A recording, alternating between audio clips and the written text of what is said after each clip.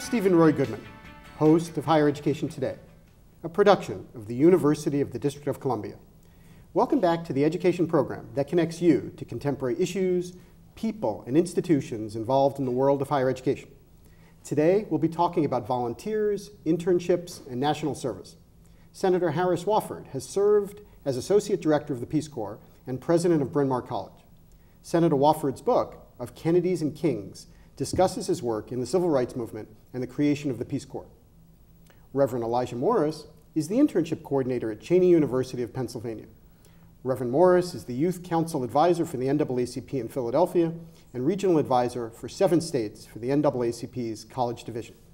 Welcome to both of you. Thank you, Steve. Glad to be here. Good to be here. Well, thank you both for coming. Senator, if we could start with you, if you don't mind. Can you talk a little bit about the vision of what national service would be when you helped form the Peace Corps and create the Peace Corps with President Kennedy? President Kennedy stated very vividly just before I went to Africa to be the Peace Corps man in Africa living in Ethiopia, coming back from sending 600 Peace Corps volunteers off the White House lawn. This is now the second year of the Peace Corps. 300 of them were going to Ethiopia, where I was going to be the director, and another 300 had trained at Howard University, where I went to law school. And coming back in, the last time I was his special assistant for civil rights, he said, you know, this Peace Corps will be really serious when it's 100,000 Peace Corps volunteers a year. Then in 1 decade, there will be 1 million Americans with firsthand experience in Asia, Africa, and Latin America. And for the first time, we will have a large constituency for a good foreign policy. Now, the Peace Corps celebrated its 50th anniversary this year, in last September, a year ago. And 5,000 of them came to Washington. And it was full of pride that we participated in the March of the Flags from Arlington Cemetery and Kennedy's grave to the Lincoln Memorial. 139 flags flying with the volunteers who had served there behind them. 200,000 altogether had done important work. The vision of Kennedy was by 50 years, it would be several million. And it's painful to think of what contribution to a good foreign policy 3 million former Peace Corps volunteers might have made. That's on the international service side. Kennedy really didn't start the national Peace Corps at home. His sister, Eunice Shriver, kept saying to Sergeant Shriver, who was head of the Peace Corps, you've got to do it in America, or Peace Corps for America too. And he said, I've got the world, that's big enough. Go to your brother, the president, and tell him that he ought to get somebody. She did. He talked to Robert Kennedy, and Robert Kennedy was the first to run with the idea of large-scale national service. He got it through a Senate committee. Shriver was appointed to run the war on poverty and decided that a national service program that became VISTA, which was Robert Kennedy's idea, should also be on the size of the CCC, which began with 300,000 young men. And he imagined 500,000 volunteers in service to America as the ground troops of a war on poverty. Those are lost opportunities because the Vietnam War sucked the resources away, and the Peace Corps went from, when Shriver and I left it, 16,000 a year. Next was to be 25. It went back to 5,000 by the time Nixon had finished. VISTA has never had more than 10,000 a year. Now AmeriCorps has now reached 80,000 a year, but we're far short of large-scale, truly large-scale national service. Well, how would we deal with national service at a university? For instance, at your university, Reverend, how does that work? I'm listening because we do community service. And we just did a big community service event, actually 2 of them, one in Philadelphia at Mount Moriah Historic Cemetery, and one in Coatesville at the a shelter there. And it's volunteer. We actually asked, I say it that way nicely, but we kind of told our freshman students, you are privileged to be a student in this university, because everybody that you know your age is not college material, and everyone who wanted to come, economic reasons and others, could not come. And therefore, you cannot go through college 4 years and just leave and go out and start making money. You have to begin to give back now. So as I'm sitting here listening to the senator go back into the history of it, it just seems like the colleges and universities could pick it back up again. And maybe there's still, maybe it's part Vista, but I also know that we do learning abroad. And that could be a part of it, as opposed to just going to another country to study for a semester. You go to another country to study and do volunteer service. That again, it helps the local university, like Cheyney University of Pennsylvania, and it also helps the United States of America show goodwill to another country. Well, we'd like to team up on this, I think, because I think the colleges and universities, including community colleges, should be major carriers if you have a truly large-scale national service. And what Clinton did was to call for truly national, in which a year of service before college, during college, or after college to pay for your college loans would be available to rich and poor. And he assumed that there'd be a $10,000 education award at the end of a year's service. He wanted it to be enough support from Congress for every young person who wanted to do it. And I think if that had gone through, colleges and universities would have risen to the occasion to run programs of effective service in the communities they know well. And I think the future of national service depends in part on higher education, picking up the ball and running with it. And just imagine if we were able to do that now, the kinds of Americans we would be producing in our colleges and universities across this country. Not just educated, but committed to giving back, to doing for someone other than yourself. It would just expand each one reach one, as we say in the local churches and community. You always have to reach back and grab hold of some young person and try and help them as someone helped you. And if somebody didn't help you, you still reach back and help someone.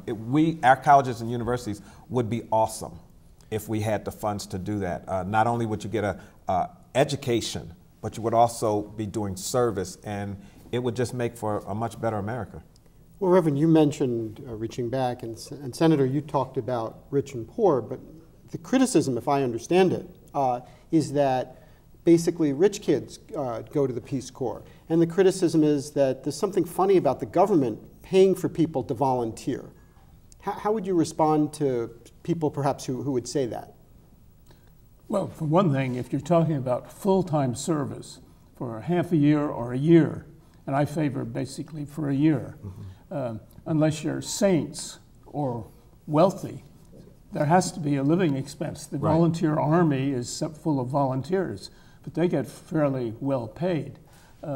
And I think if you make a difference between occasional volunteering or Martin Luther King Day of course, unpaid volunteering, which you've been in the part of. Philadelphia is the leading city of, they're approaching 100,000 registered people, young and old, rich and poor, doing a day of unpaid service. And by the way, Mitt Romney's father, George Romney, was Mr. Volunteer in this country. He, after being defeated for his presidential effort in '68, he spent the rest of his life organizing volunteer action centers. It turned into the Points of Light movement. But he came to Washington just before he died and met with me just as I had been appointed the CEO of the Corporation for National Service. And he said, we need the twin engines of unpaid, traditional, part-time volunteering teamed up with the other engine of full-time power, which is what Vista and usually more than half of AmeriCorps members are full-time. And I think if you think of full-time, you realize there has to be some pay. And if you think of the unemployment problem now, the jobs problem, especially for young people that are not yet college-bound, if they had a year of paid work in the service world on hard problems, ideally from my point of view, run by colleges and universities, they would be far readier for college and for jobs. And it would be at least the way the CCC was. For a time being, you had a job. That it's at a critical moment when, for young people, large-scale paid work in service could be a part, just a part of a really strong effort to see that people are able to work and live on what they earn. Steve, I just have to agree. I just have to agree. There are a couple of programs. No, I do, Senator, I do. There are a couple of programs going on now. The Timberland Corporation has one program that's national. We have a number of our young people from Cheyney University who are a part of it now. And you see them all over the country with those red jackets on. They go into schools. City Year. City Year, thank you, City Year. They go into schools and they volunteer to work in communities with young people. And they get a stipend to be used for whatever, but part of it is used for their living expenses. But when they come out, they also, some of that stipend has been put aside for them so that they have a few hours that they can either further their education or start working somewhere. Or pay off their loans. Or pay off loans because just about everybody has to get loans to go to college. So these programs are there, and I agree with the Senator. If they were run through the universities, imagine what we could do with those young people who are kind of out there, don't know what they want to do. They weren't very good in high school, and that's another 3-hour conversation why they're not prepared in high school when they come to us. But we could then have some resources to help shape and mold them and again, put them to work for their country. And Steve, one of the problems that you painfully know, I'm sure, is that many young people start college and they weren't ready for it. Right. It was a new world. This applies to veterans too, coming back in the GI Bill. A majority of veterans don't use the benefits of the GI Bill, and plenty of them could if they had a year of transition where they did some service work, where they were really needed. They could get ready to college, and if it was done under the auspices of colleges and universities, awesome. They could make a year of service or a half a year or an academic year of service, even giving some credit to it. They could make it a pathway to higher education. Well, you mentioned credits. Cheyney, does Cheyney give credit for community service or internships? For internships, we give academic credit. There are some companies that I recruit that also give a small stipend, which we are also always grateful for because probably 95% of our students are on some type of financial aid. So getting to an internship is a problem for most of my students, and I work with the companies, and then we work with students. I have to admit, some of these students will look out for another student. You don't have an internship, but you do. You happen to have a car, and maybe you're not getting paid in your internship, but your mom sends you a few hours, your dad sends you a few hours. So you give another student a few hours for gas who take you to your internship in Philadelphia or pick you up from the highway because late at night all the buses are running late and you might not get one that comes directly to campus for a few hours. So our students help one another like that. It would be great, Steve and Senator, if we could offer some type of stipend to every student who receives an internship. Unfortunately, companies aren't quite there yet, and of course, Cheyney doesn't have the endowment to do that kind of thing, and if we did, we most certainly would. But giving academic credit for the internship is the greatest thing that can happen to a student. And I tell my students this all the time, because companies are not looking for just the degree any longer. They want experience. Volunteer, internship, and national service, that's experience that can walk you into a job and put you 3 and 4 steps ahead of someone else. Mid-60s, Michigan State University started a 5-year Peace Corps BA in which you found out in your first 2 years what country you would go to. You knew what language you needed to learn. You'd go for your 2 years Peace Corps years. You'd get credit at Michigan State University for what you did and what you wrote about in terms of what you did. And you'd come home with that much richer experience for 1 more year, bringing the experience home to America. It thrived for a while. And then more and more, when I was head of the Peace Corps in Africa, the 90% were in secondary teaching all over Africa. But the countries, as they got their own teachers more and more ready to teach, Ethiopia, et cetera, they wanted college graduates, not 2-year college students. Right. So the program withered because of the other countries for education wanted people with BAs, which is part of the problem you raised about, is it rich kids? Well, it isn't rich, but it is primarily a college graduate, rich and poor, that are in the Peace Corps. Fair point. Senator, you raised the issue of returned Peace Corps volunteers. In your experience, what are returned Peace Corps volunteers doing? Are they involved in service when they come back to the United States, in your experience? Well, there's a report that Civic Enterprises did for the return, along with the National Peace Corps Association, that came out about a year ago. I'll make sure you have it and can call readers' attention to it, which was a major survey that was done of the 200,000 representative sample of the 200,000 on what they, including very importantly, what they've done and how the Peace Corps affected them. If you go to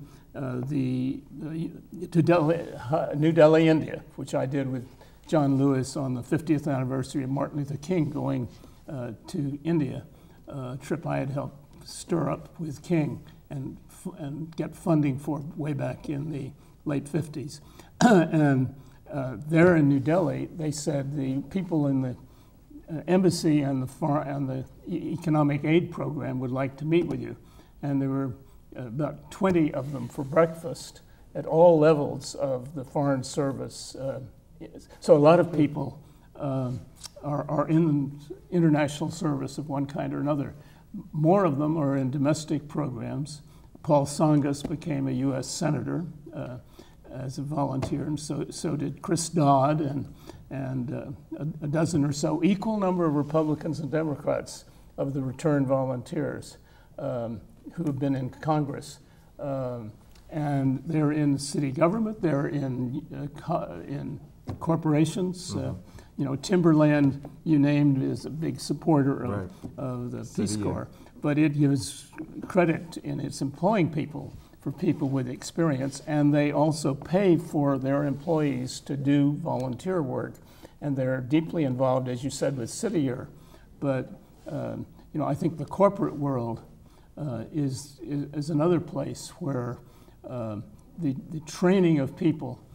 In Pennsylvania, Governor Casey had a study of the youth problem in Pennsylvania, and the head of Bell Telephone said, we employ about 10,000 people a year in order to get 2,000 workers still with us 6 months later or a year later. If we could get seasoned people who had developed an ethic of hard work, teamwork, that is the kind of employee that we want. And those 200,000 Peace Corps volunteers, they've 1,000 books. They have one way or another on the 50th anniversary at the Library of Congress. They had a celebration of the 1,000 books that primarily they and others have written about both their experience in the Peace Corps and then after they came home. when we do community service at the university and the NAACP, because we all are volunteers with the NAACP, all of that comes back to the local communities, to the local high schools, and on Cheyney's piece, to the campus. And we asked some of the young people to just, what did you think of what you did today? And they talked to the people at the shelter and at the cemetery, and the things that they said, I believe we actually got a few quotes from some of the young people. It shows, I'm just bringing forward to 2012 what the senator's saying, it shows that when you instill volunteer work and internship, giving back, a sense of giving back, it develops the work ethic that everyone says our young people don't have. They have it.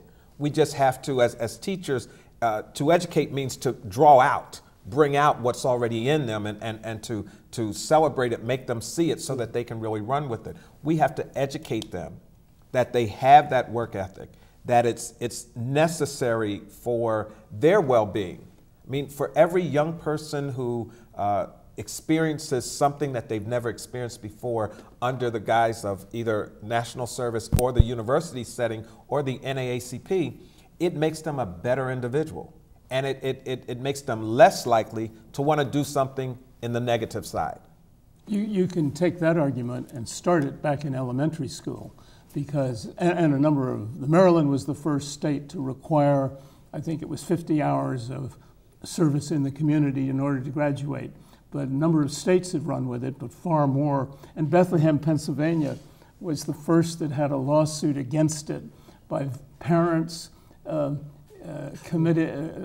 Parents opposed for compulsory volunteer service because Bethlehem required every student. And if they have this kind of experience in high school, awesome, or even earlier, not full time, but for so many hours. City you were espousing started Young Heroes for middle school, yes, students to do 13 hours of Saturday service.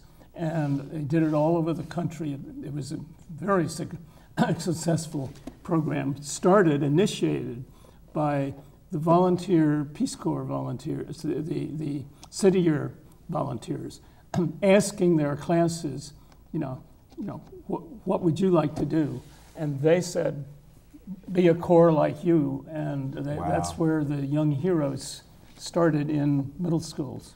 But where is that line? Should we have 13 hours, 10 hours? I mean, who decides how many hours? Well, it's very decentralized right now. The WHO is, in terms of secondary education at school boards, the WHO is colleges and universities. And we actually have requirements. At Cheyney University, there's a program, a retention program called University College, which I am a part of. And it is required for freshmen and new students to do so many hours of we can call it community service, yet it could also be attending a program, attending a lecture, participating in a program like this to broaden your mind, but also to going out and doing some volunteer work in the community. So it changes from university to university, but it's necessary for everyone to do it. High schools in Philadelphia all do it. You have to have so many hours of community service. A colleague of yours in Philadelphia of the Hispanic community, and I believe is also a ordained minister, he came to participate in why is it hard to get Hispanic young people to join the AmeriCorps or Peace Corps, other things. And it's partly because parents who fought to survive out of poverty, parents they want their son or daughter to get a job. Make some money. To say that now, after all of this, they're going to be volunteers doesn't ring well. And he was urging that we diminish the degree that we talk about volunteers when we're talking about full-time service, and that we recognize that it's work. And it's in a true sense, the Peace Corps slogan it lived on in the beginning was the hardest job you've ever loved. And that challenges people, but it was also a job.